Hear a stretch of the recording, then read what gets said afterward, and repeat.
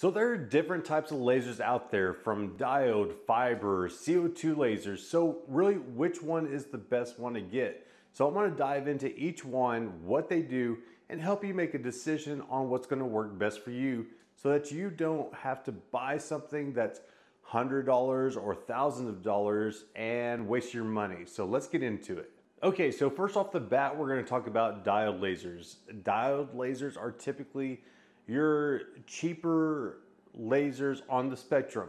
You can get them for 150 bucks to really 800 bucks or more, depending on if you go with brands like Ortor or X-Tool. Those are some of your name brand diode lasers. Now, they're not bad lasers, but you got to know the limitations.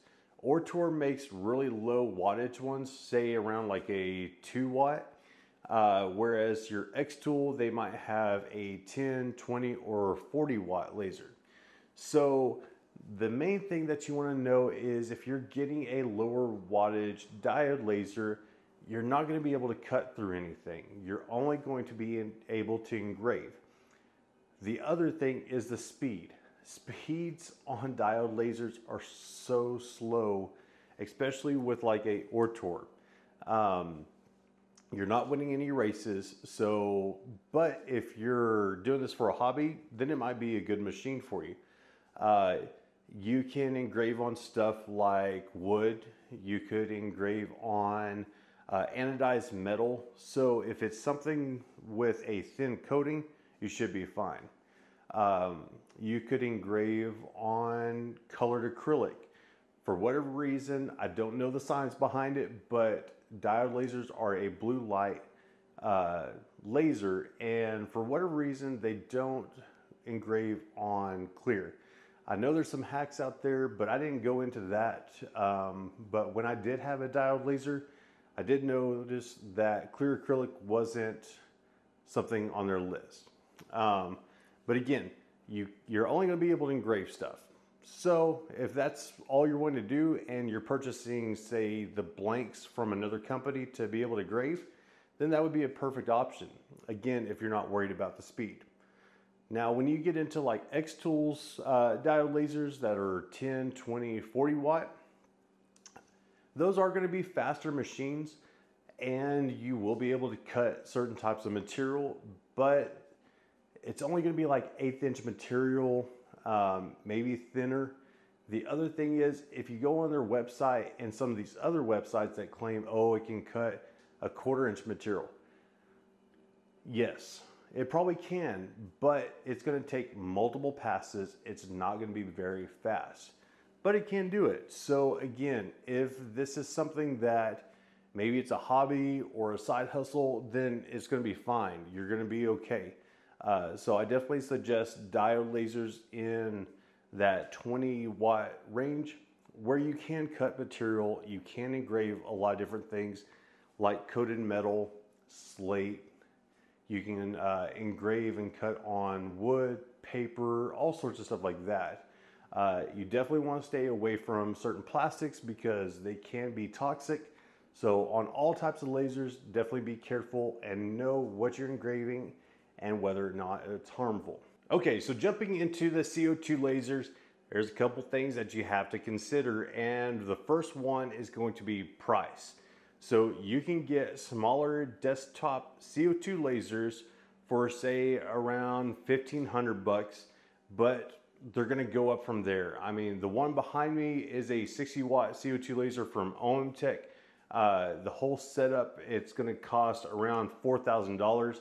And the thing that you need to know about CO2 lasers is, unless you get a certain brand like an Eon or Thunder where it has built-in chillers and all the accessories built in, you need to know that, okay, you got the CO2 laser, you need to get a chiller. 9 times out of 10, you're going to want to upgrade the air assist. So that involves getting a smaller air compressor. So there's other things that you're going to need to get that going, especially if you go with OMTech. So there are additional costs. The other thing is, what wattage do you choose? Same way with the diode laser, you have different wattages, but these are going to be a lot higher. So there might be some that are 50, 60, 80, 100, 130 are your typical for most people. So I kind of regret getting the 60 watt. I really wish I had got the 80 watt just to be able to cut a little bit thicker and faster, but just know this is light years away from a diode laser, in my opinion, when it comes to cutting and engraving. And that's the main thing for wanting to choose a CO2 laser over a diode laser.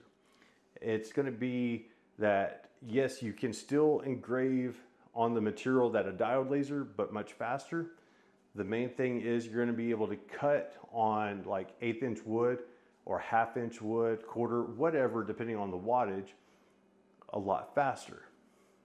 Some of these machines you might have to do multiple passes, but even the 60 watt, I can cut a 1/4 inch material with one pass. So if you're trying to step from that hobby stage to a side hustle or into a business, you definitely want to consider a CO2 laser for what you're trying to do if time is a big factor, and it should be. It should be. So just know that CO2 lasers, you can cut faster, cut thicker, engrave a lot faster. If you get the larger machines that you can put a rotary attachment, you can you can engrave on powder coated metal tumblers. The stainless steel tumblers, you cannot engrave on bare metal. And I'll go over the machine that can do that here in a second.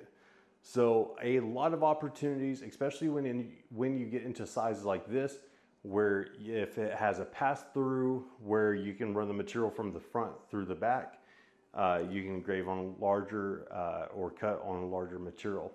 So overall, bigger machine, more powerful, equals faster and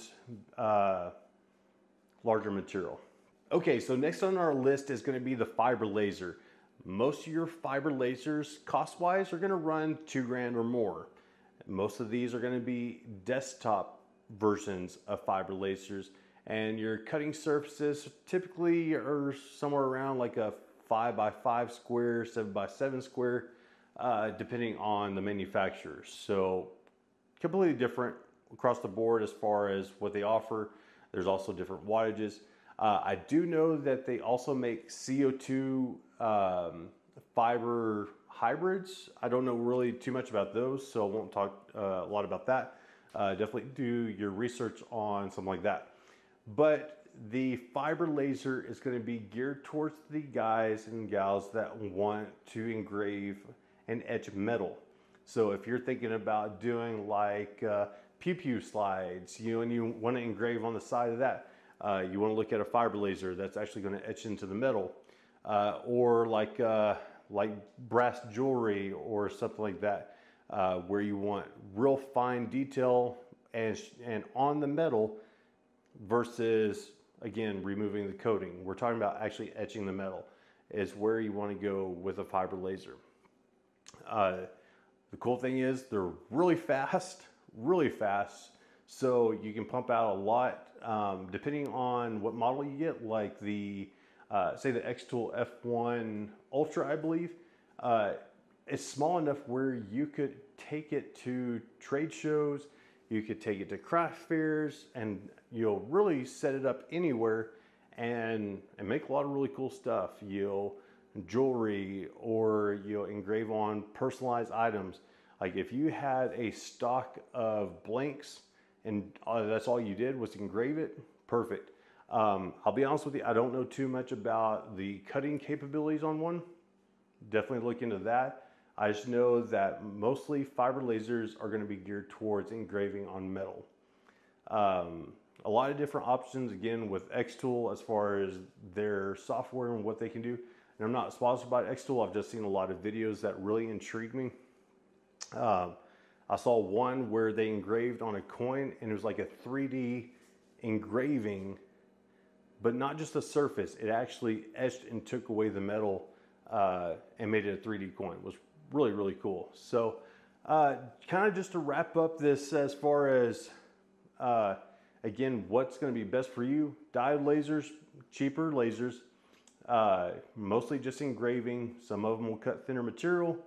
You step up to the CO2 lasers, and no matter if you get a desktop laser or one of the bigger machines, you can do thicker material, engrave a lot faster. And the fiber lasers, of course, are going to be for the metal. So guys, I hope this helped you out. If you got value out of this type of content, I greatly appreciate if you hit that subscribe button. Definitely give me a like. And if you have any comments or questions, let me know. Appreciate you guys. I hope y'all have a good day.